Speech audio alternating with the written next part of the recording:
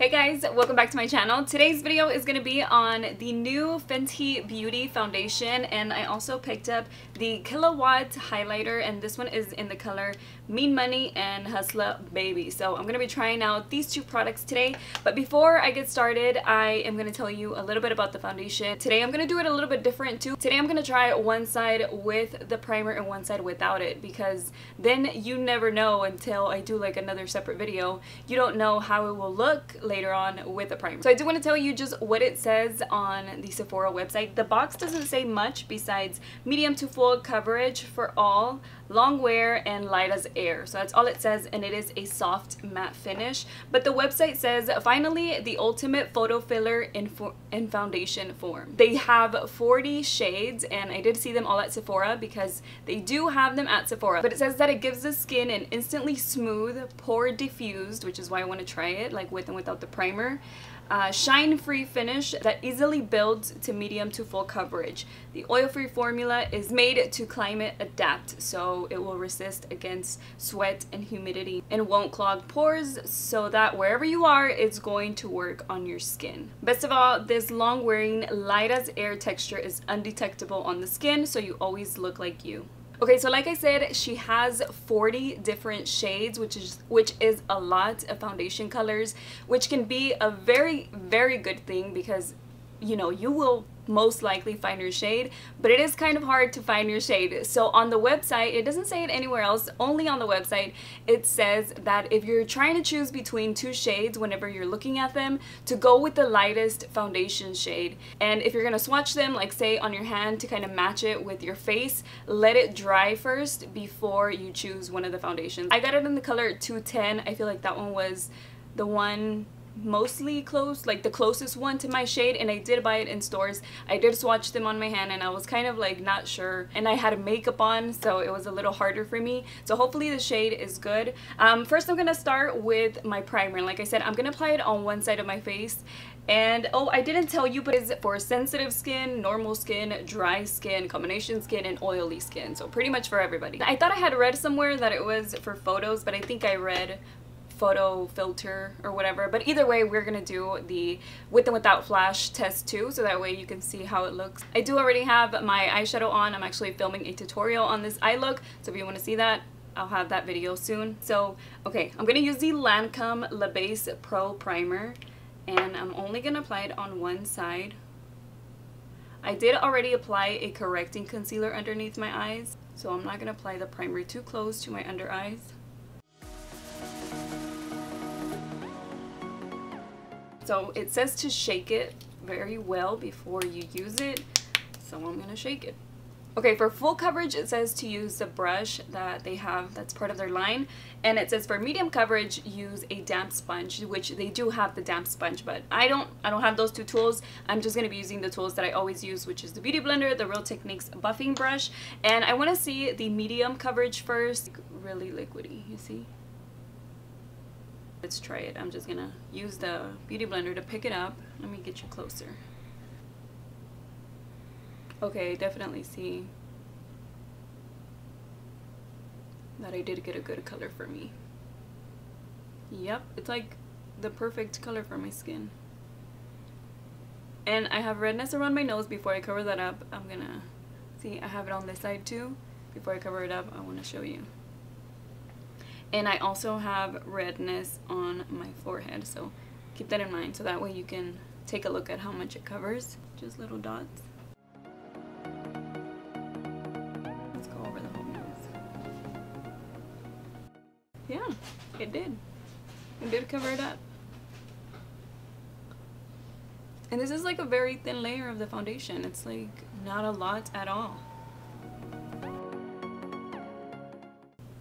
It's like my perfect shade. My husband helped me pick it out because I could not decide which one to get. So there we have the medium coverage. I mean, I like the way that it looks. I don't feel like I need the full coverage, like to add another layer on there. But I am going to try it anyways on this side with the brush so we can see the difference. So I'm going to get a little bit. I'm going to apply it with my finger. It says for full coverage, put 1 pump on the back of your hand or 2. I'm guessing just so you can have more product. There you can see the pink, the redness.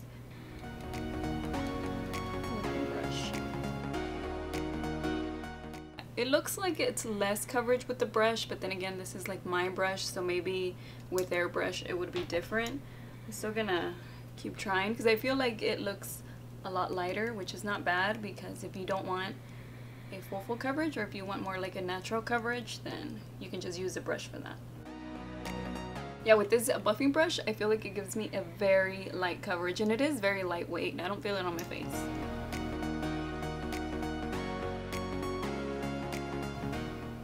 Yeah, it's not a good idea to swipe it because you can see the streaks. So if you do that, just go over it like that with your brush. So there we have the brush side and the beauty blender side. The beauty blender side has a lot more coverage to me, but they both look nice. Like this one is very like light, like it's a lot lighter coverage than this side, but it really did even out my skin tone. Like I'm surprised. Like, I haven't even applied it on my neck at all, and it does match me really good. So I am gonna do that though, just to drag it down a little bit. But look, it's my exact skin tone. Again, I got it in the color 210. I have the list of different brands of foundations. I'm gonna list them below so that way you can see the shades that I typically use and the brands that I use, so that way you can use that for reference. But this is my perfect skin color. Okay, so I am gonna build it up a little bit so we can see a full coverage finish, and I'm just gonna use the beauty blender for both sides. Oh yeah, it is giving me more coverage. You see that?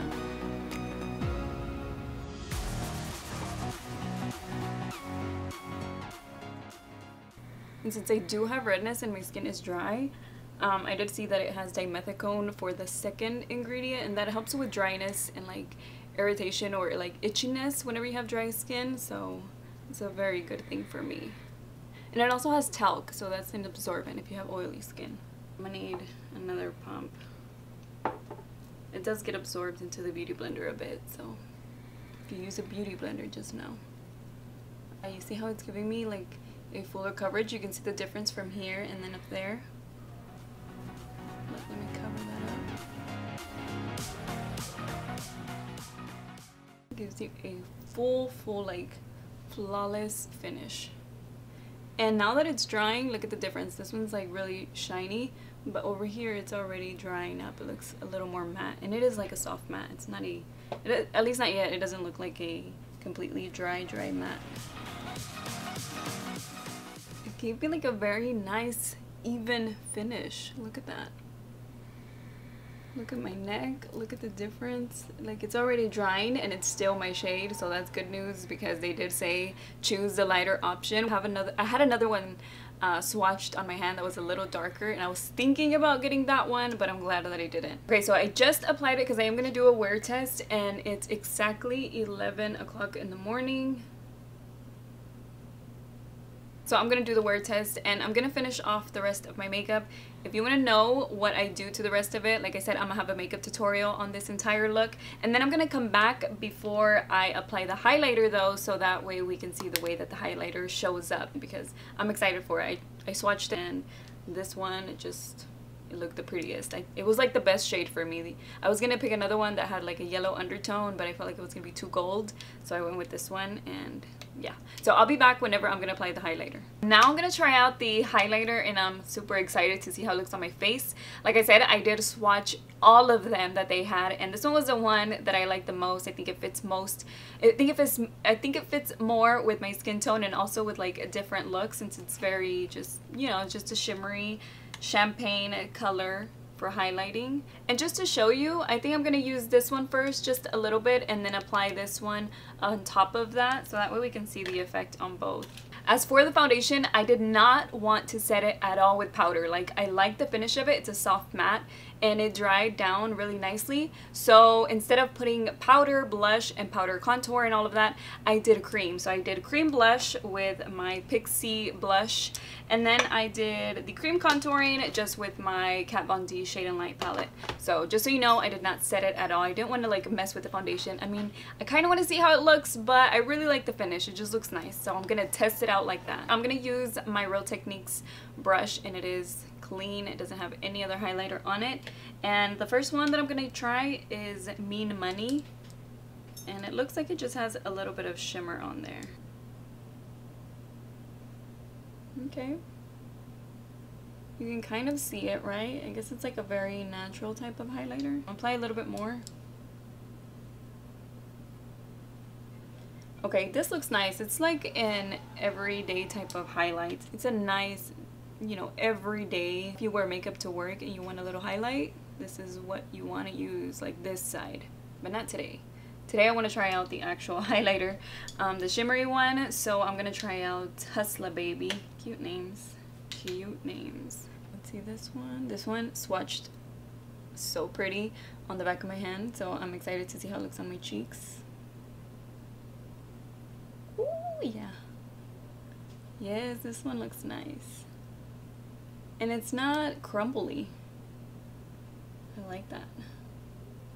Look, it looks like if it was like a wet highlighter. Okay, I don't have any highlighters like this. Like, I barely started buying highlighters. I'm gonna apply just a little bit more up here. Yeah, wow. This looks nice. Looks like a wet highlighter. I'm so excited to use the highlighter like this. I mean, I sound like a newbie, but that's because I am. At least with highlighters, I am. I don't have any highlighters that do this. Look.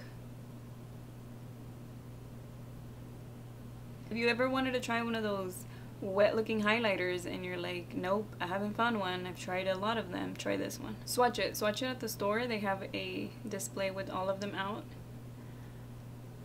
like every other brand, and you'll be able to see it. So I do like that side better than the other one, but the other one, just because it's very like everyday-ish, and I've never ever had a highlight that looks like the wet look. That's a thing, right? So I'm just gonna apply it up here. Yeah, and it's doing the same thing. You see how that looks? I'll apply a little bit right here, just very lightly, so it doesn't look too shiny. Because this is a powder, like I said, I didn't set the foundation. And I didn't even apply concealer on the inner part of my forehead. I didn't want to interrupt the foundation. I want to see how it wears. So that's why I only put concealer underneath my eyes to brighten a little bit more. Let me apply it right here.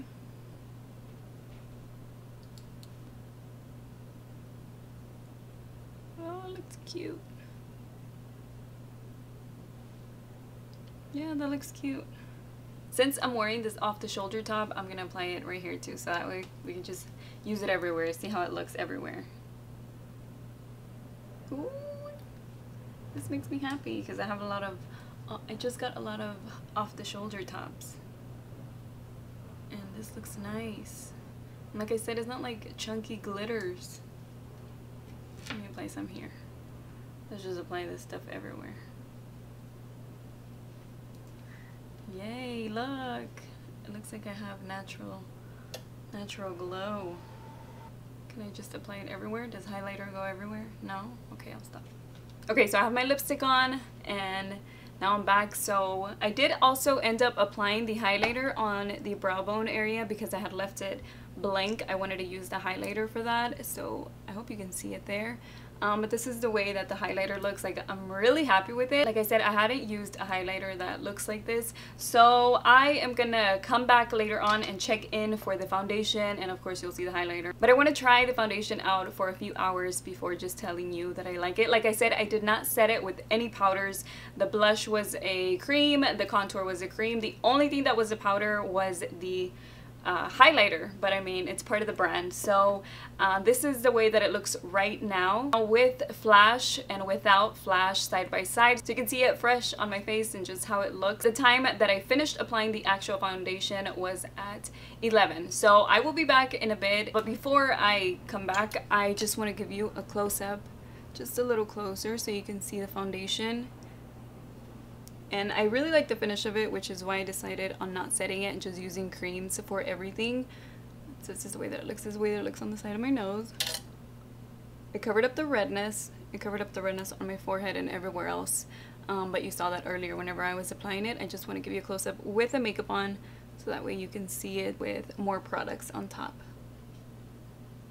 I'm back to show you the wear of the foundation.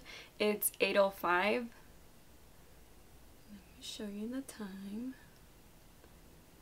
It's been 9 hours now since I applied the foundation, and it's the end of the day. Like, I'm about to take off my makeup, but I want to show you how it looks. I have all the highlight going on. You can see it definitely. It's a little mixed in with my face oils though, that's for sure. I did notice that it started getting shiny, and it is very shiny on my nose, and it is oily. Like, I can see it, but the coverage is still really nice. Like, it's there, nothing faded away, and the rest of my makeup did last. Like, it's still on there, especially the highlight. Like, the highlight came through. Like, it's a really nice highlight. It still looks exactly the same as whenever I first applied it. Like, it's showing up so much on camera, like, it's crazy. I didn't see anywhere if it said a certain amount of hours that it's supposed to last or anything like that, so I'm just gonna go and base my opinion off of like what it claims, which is that it's air light. I think that it is. I think that it feels really light on my skin, and I feel like from the very beginning when I first applied it, it didn't look like I was wearing, like I was applying so much, but it was still giving me a lot of coverage. So I do feel like it is that air light, and I do feel like it's a soft matte, because even though it was matte, I could still see just a little bit of like a little glow. It wasn't completely matte on my face.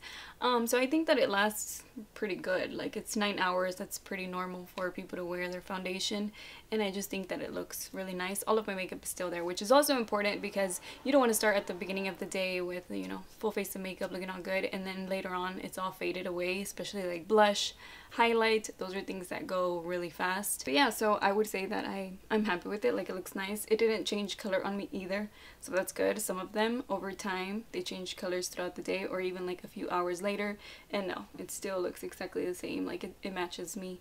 It matches my skin tone. I was very happy with the shade that I got. Now, as for me, I do like the foundation, but that's why I like to show you how I applied it, like the way that it looks with my bare skin, and then once I'm applying it, so you can see it in action and you can see what you think, base your opinion off of what you're seeing. And that's why I also like to show you like a with and without flash, so you know what you want the foundation for, you know what you're looking for. And I hope that what I show you kind of helps you with that, because to me, like, I like the foundation. I think it's nice. I think it's lightweight, and I think that it did a good job with the coverage and everything, and you can also build it up. I did like the way that it looked when it was just the medium coverage, but I also liked the full coverage look of it. Hopefully it helps you decide if you like the foundation or not. Like I said, there's a lot of shades, and just make sure that you're picking the right one. If you're buying online, if you're gonna take a guess, I would just do what Sephora recommends, which is go with the lighter shade that you think that you are. And I did notice from the shot that I showed you of the foundation being wet and it being dry, it did dry down to a slightly different tone, so keep that in mind. Oh, and here I also wanted to show you the side by side of the way that it looked as soon as I applied it and the way that it looks now, just so you can see the difference between 9 hours. But that is it for today's video. I hope you guys enjoyed it, and I will see you guys in my next one. Bye.